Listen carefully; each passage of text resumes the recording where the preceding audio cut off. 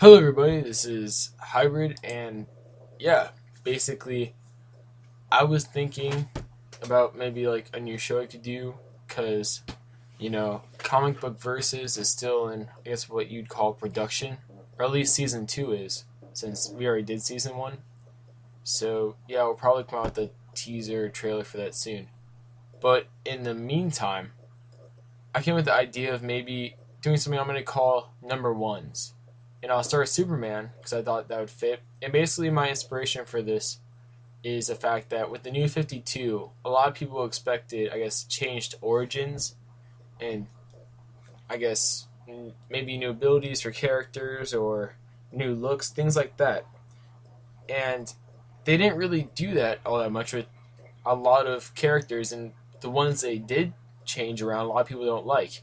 For example, Alan Scott, Beast Boy, Superman. I know there's a lot of mixed feelings about his new suit. I like the suit personally, but then again, I know people also don't like the fact that you have like Wally West isn't even in there, Donna Troy's not even in there, and Wonder Woman's new suit. I know some people don't like. Um, see, there's a lot of things about the new 52 that people just don't like, and a big part of it that I've heard is the origins. And I know that they're going to do an issue number zero thing soon, but kind of I thought it'd be nice if I just kind of say, if I were to be able to relaunch these titles, or not the titles but the characters, how would I make their origins and how would I explain their powers and things like this. So I thought I'd start with Superman, and I'll do this every week, which would I'm gonna go through every Justice League member first of the new 52, and then I'll go on to other characters and comment below as well with characters of DC you'd like me to, I guess, do, and then who knows, maybe I'll branch off the other comics like Dark Horse or IDW or Marvel, etc. So yeah, without further ado, let's begin. So, strength, speed, durability, senses, and breath, basically, from, Superman's kind of the core of his powers, you could say.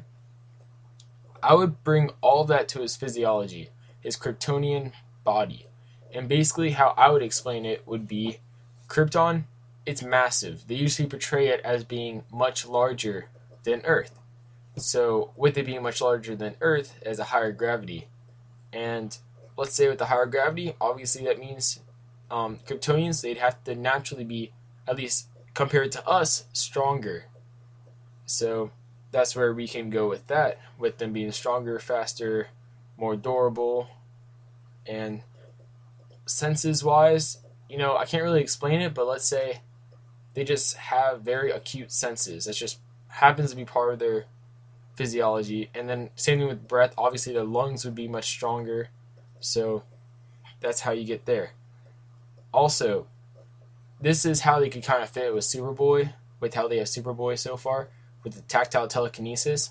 I would use that to explain his flight, and also to boost his speed, strength, and durability. But before I really go into that, let me talk about how I think they can explain the sun's effects on him.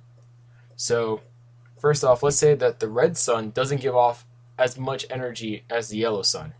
Actually, let's say it gives off maybe less than a tenth, or just a very low amount compared to the yellow sun. So the Kryptonians naturally, I guess they adapted to where they're like a battery. They absorb as much energy as they can get and they save it up so they can use it. So Superman goes into like the yellow sun on Earth, for example, it's all just like supercharging. It's like unlimited supply, which in turn somehow, I guess kind of when the Kryptonians got their absorbing ability, I guess you could say their kind of battery like ability, it kind of made an aura around them. Let's call that their tactile telekinesis field. So when they step into the yellow sun, that's where it gets amplified, and that's where they actually get the tactile telekinesis from, which would give them flight, I guess you could say. And then also it boosts their strength, their speed, their durability. And also with that, let's say it also, it supercharges their cells, obviously. So that'd give them faster healing, metabolism as well, longevity, because their cells would just keep on, I guess, healing and healing and healing. There wouldn't be that much really of a decay. So that's where I go with that at least. And then for their like heat vision, X-ray vision, that also goes into the kind of aura they have around their bodies now. They can manipulate it a little bit. And that's where they can, I guess you could say, pressurize it, or at least not pressurize it, concentrate it, and it kind of makes a heat. And then also you could say that, you have the X-ray vision, which in turn, that's also just a manipulation of the energy on their eyes. So that's where I'm going with their powers, at least, or his powers.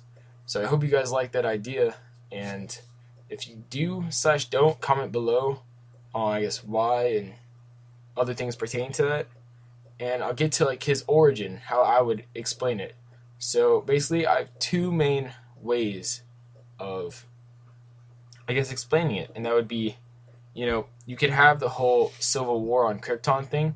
That'd be really interesting, as Krypton is usually portrayed as a very advanced civilization of science and technology. So what you could have is basically the technology has become so great on Krypton, so powerful, that the weapons they used for warfare when the Civil War just erupted, which are so destructive, and it just made the core of the planet Krypton unstable, and that's what ended up killing the planet. And then you could also have it, and I really like this theory, and I thought it was actually a really good idea when you think about it, because I don't know about New 52 universe, but I know pre-New 52 universe, the White Martians, a very, very long time ago, manipulated the genetics of humans, making it so humans would be how they are today, and not like a Daxamite or Kryptonian when they're under yellow sun, because the White Martians feared the humans and what they could possibly become. So basically, I like how in Red Sun, you had in the future, or not in the future, I think it was Red Sun at least, correct me if I'm wrong, but it turns out Krypton is actually Earth far in the future, which would explain it being a highly advanced science and technology civilization, and why the sun would be red. And then also that could, I guess, theoretically explain why, if you were sending a child across a whole like universe basically, or galaxy, how would you keep them so like, it's really hard to, guess, cryo freeze them or keep him in a stasis to where he doesn't age at all. So this would also be able to explain how they're able to so quickly get him to where he is. And that's just kind of my thoughts they could use at least. I preferably would actually go with a blend of both, maybe, where, it's in the future, and in the future this war happens, and let's say Jor-El, he sends Superman, or Kal-El, to the past to be the savior of the human race, and his hopes is that if he sends him, and let's say he sends him with a bunch of things about the future, which to everybody else it's about Krypton, but really it's about the future of Earth and ways to save it, keep it from becoming what it will end up becoming. So I thought that'd be cool. That would truly make Superman the savior of everybody, as he's usually portrayed as.